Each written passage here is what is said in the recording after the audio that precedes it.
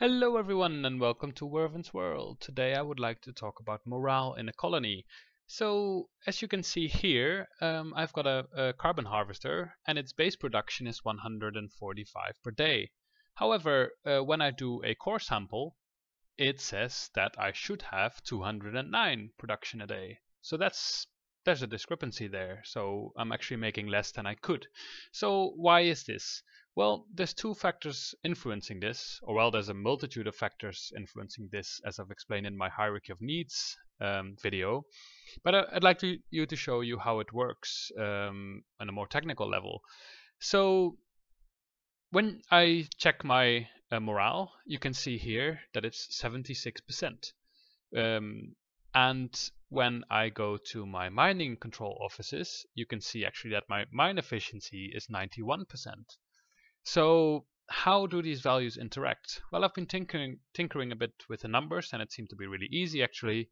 So as you can see here, so my base level of production should be 209 per day. My morale is 76% and my mine efficiency is 91%. Well, if I multiply those all with each other, so then it's the base times the morale times the efficiency to calculate the yield.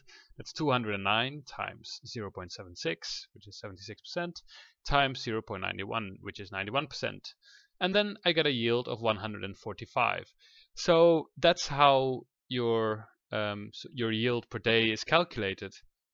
So there's two ways in which you can influence this. You can train a lot of workers to work in your mine control offices and thus increase your efficiency, which can go up to 120 as far as I remember, and the minimum is 75.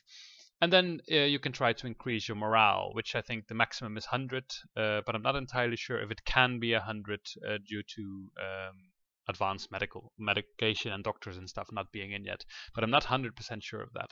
But at least now you know how yield is calculated, and you can see that it's very good to have a good morale and good mining efficiency. Otherwise, your yield will basically be reduced to zero very fast.